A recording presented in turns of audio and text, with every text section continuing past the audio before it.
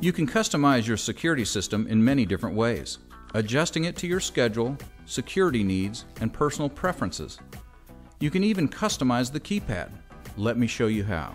To adjust your keypad settings, press and hold the back arrow and command keys for 2 seconds. The keypad display will then change to Set Brightness.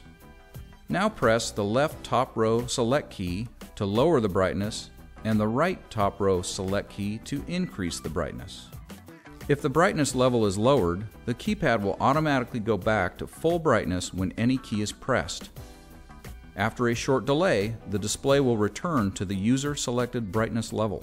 The brightness adjustment controls the brightness of the LCD display, the power and armed LEDs, and the green keyboard and logo backlighting.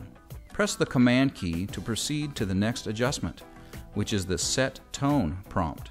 At the Set Tone display, press the top left select key to lower the tone and the top right select key to raise the tone.